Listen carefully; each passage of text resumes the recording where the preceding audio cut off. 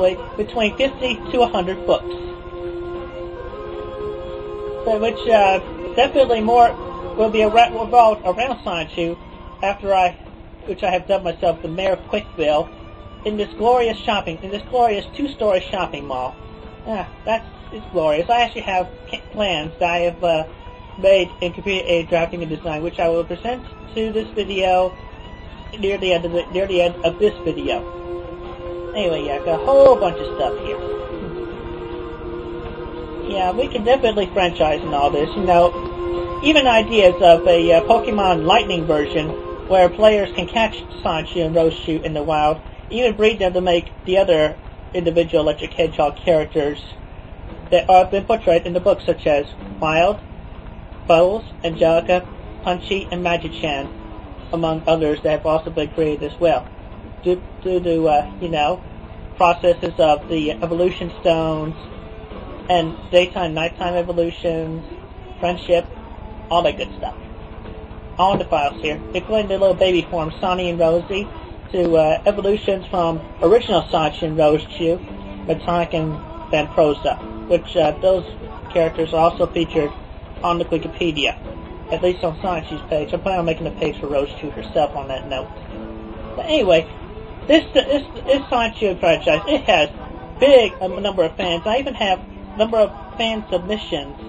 Like, this here is a piece of fan art that came from a girl I knew in Australia, and that's a postcard sent from her right there. She also created a Sanchu and Roschu that's featured in the number 9 book I'm currently drawing. Go by his name of Chloe and Blaze Bob.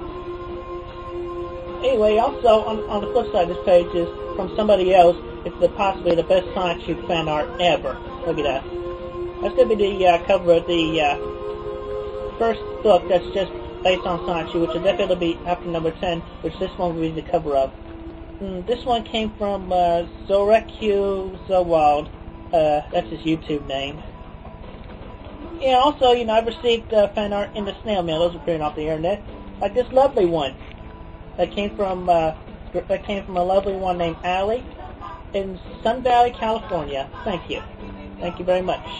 And from that, you know, that's, you know, she got that little bear, like, you know, Rosie's tail was wrong, but I'll forgive her. But still, drew my own version of it. Isn't that fun? Oh, and plus, you know, local art in Charlottesville, an artist did a caricature of me. I included that in the number 9 book on a billboard. There's another fun piece of fan art that comes from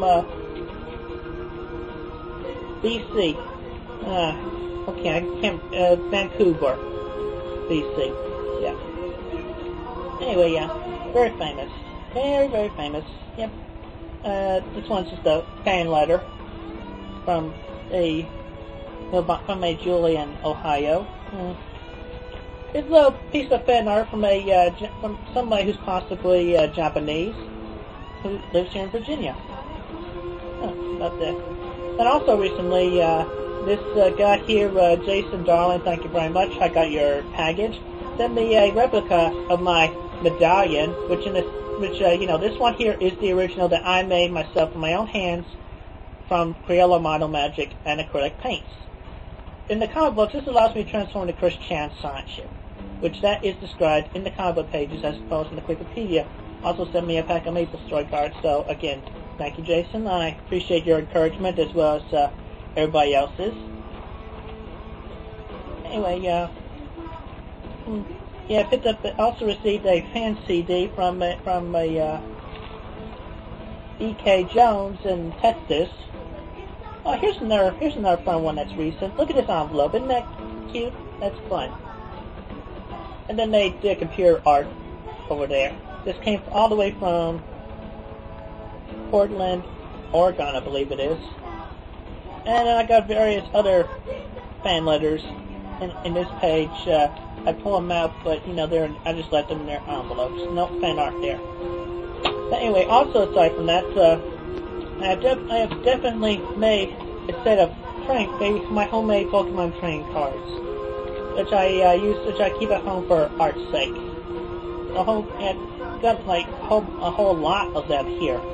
This could definitely branch out in the very profitable thing, both between Nintendo and Sega, and also with Sony, also possibly with Sony, with with the animated show that maybe Cartoon Network and their people can help me out on when that TV show gets run. Where I will be happy to, where I will be the director, and I will be voicing myself as Sonic Shoe. Listen to the difference. Okay, this is me, Christian Weston Chandler, and this will be Sonic Shoe.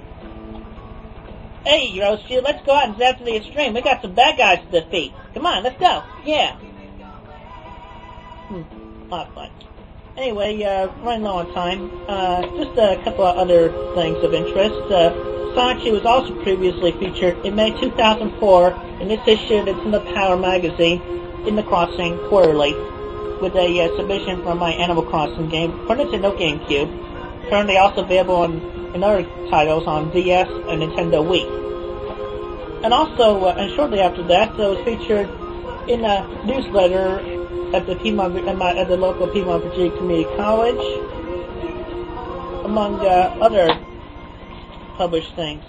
Also, when the website was originally just CWC Sonic Shoe site, I had my own newsletters. That lasted a short while.